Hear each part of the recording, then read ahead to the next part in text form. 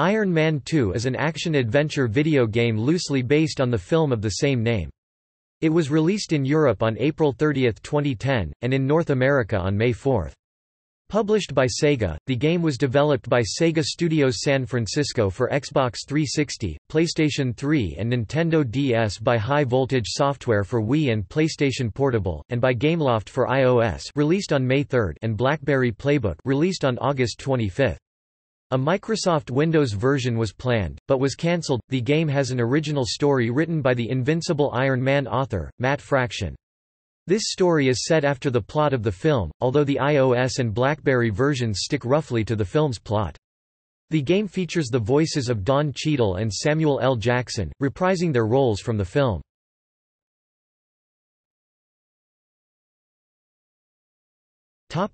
Gameplay. Players can play as either Iron Man or War Machine, each with their own unique style.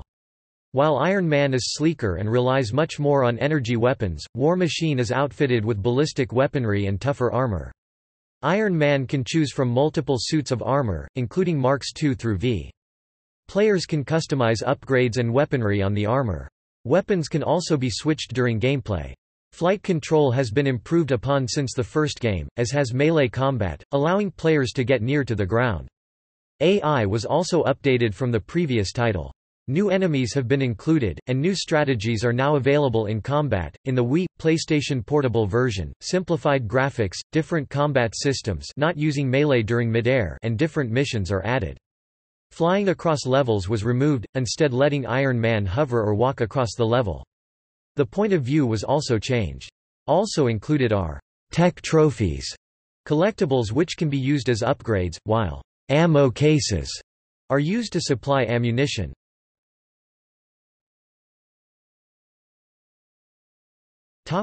Synopsis. The game begins with Iron Man, voiced by Eric Loomis, defending the Dataspine, an archived version of JARVIS Andrew Chaikin, from attackers. However, an EMP bomb is dropped, disabling him. 3 hours earlier, Tony Stark had recorded a journal message in which he mentions the Roxxon Energy Corporation, and how they tried to duplicate the Iron Man armor without success. Tony is then interrupted by James Rhodey Rhodes Don Cheadle, who says that there is trouble at Stark Archives. Following the EMP bomb, the power reserves in Iron Man's armor activate, and upon recovering, Iron Man learns that Roxxon is behind the attack. He grimly decides that he should destroy the Dataspine to keep Roxxon from getting the archives. Outside, Rhodey, in his War Machine armor, intercepts some Roxxon dropships. Iron Man makes contact with S.H.I.E.L.D. director Nick Fury, Samuel L. Jackson, who informs him that separatists under the command of a General Shatilov, Dmitry Dyachenko, have seized control of a Tesla facility. During Iron Man's escort of S.H.I.E.L.D. helicopter forces, they are attacked by a battle platform called the Roxxon Armiger. After destroying it, Iron Man and War Machine head to a battlecruiser and destroy it, learning the Armiger was remote-controlled. They discover that Shatilov is working with the terrorist group Advanced Idea Mechanics to create the Crimson Dynamo suit. Upon learning that the suit is being developed at a power plant in Siberia, Fury reveals that he has sent Natasha Romanoff, Catherine Campion, the Black Widow, to spy on the plant. At the plant, Shatilov makes contact with AIM's Kirsten DeWitt, Doug Boyd, who tells him that there is a spy in his ranks, displeased that he has brought S.H.I.E.L.D. to their front door. Shatilov gives orders to prep the Crimson Dynamo armor and then informs his men that their connection with AIM is now severed. Iron Man finds and protects Natasha from Shatilov's men, and a S.H.I.E.L.D. transport is sent to their location. Natasha is extracted while Iron Man and War Machine battle Shatilov in his Crimson Dynamo armor. The defeated Shatilov reveals that AIM was behind the theft of JARVIS's AI, and are planning to use it to create Ultimo. The team learns that Kirsten DeWitt was behind the attack led by Shatilov and that he had previously worked at Stark's Theoretical Weapons Division until Stark shut it down. Aside from DeWitt working on the prototype of the arc reactor, Pepper Potts Meredith Monroe also reveals that he had a secret project called Protean. Inside an AIM base, DeWitt uses his Protean technology to merge with an enormous metal suit and become Ultimo. With the merge complete, DeWitt has his men upgraded with Protean implants. Arriving at the base, War Machine battles Protean drones while Iron Man searches for DeWitt. JARVIS detects Ultimo shortly after the base is secured with help from S.H.I.E.L.D. Meanwhile, the S.H.I.E.L.D. helicarrier is attacked, and Iron Man protects it from DeWitt's drones.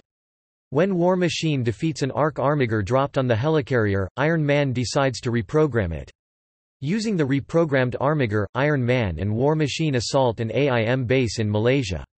When the giant Ultimo arrives, War Machine disables some of its arc reactors while Iron Man fights the DeWitt Ultimo within. Upon defeating DeWitt Ultimo, Iron Man learns that the effects on DeWitt are irreversible. War Machine finishes Ultimo off while the helicarrier rams it. Afterward, JARVIS tells Stark to promise him never to let anyone gain access to his programming again.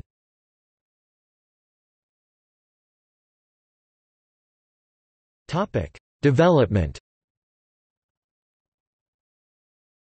Iron Man 2 was written by the invincible Iron Man scribe Matt Fraction, Sega creative director Kyle Brink, with additional writing by Sega writer Phil Campbell and Sega associate producer Stephen Frost. The game features an exclusive song recorded by Lamb of God, "Hit the Wall", along with a soundtrack composed by other bands.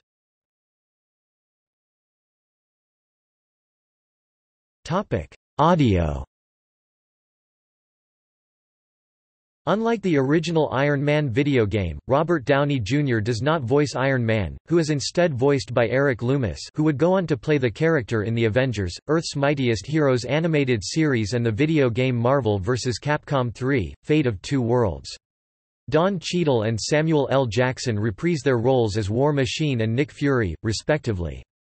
Cheadle and Jackson are the only actors from the film to return to voice their video game counterparts. Veteran voice actors Stephen Bloom and Phil LaMarr also lend their talent, with Stephen Bloom voicing the characters Mauler and Ghost, while Phil LaMarr provides additional dialogue for War Machine. Veteran animator Eric Goldberg voiced AIM soldiers. John Eric Bentley also provided additional dialogue for Nick Fury.